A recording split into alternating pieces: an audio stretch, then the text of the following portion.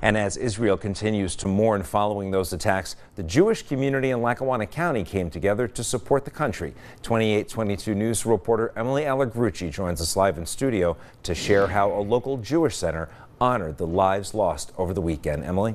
Good evening, Nick. The JCC of Scranton welcomed the entire community to gather with them this evening to pray for Israel. The auditorium was filled with those in the Jewish community and those outside of it looking to give their support.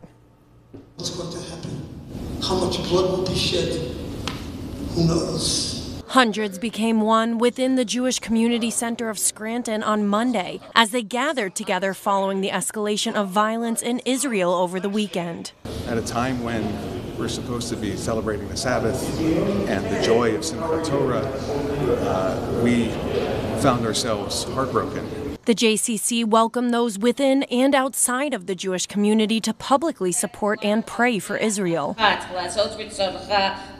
Several speakers took a stand in solidarity with the victims of the attack.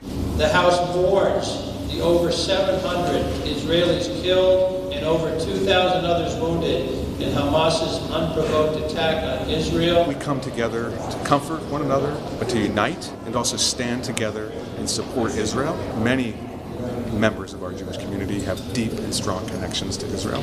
Neil Ackerman is one of those members. His daughter lives in Jerusalem. She said she's hearing the attacks from Hamas in real time. And she said they're very scared that she hears the rockets coming over Jerusalem and has to stay in a bomb shelter with her two children, no school anymore.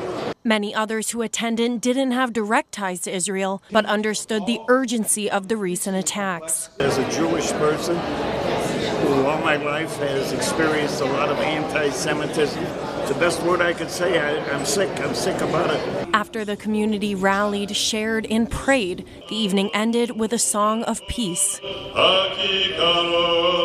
Although we are here and far away, and we're not on the front lines, but our prayers and our concern I know are appreciated by my daughter and all of her friends in Israel.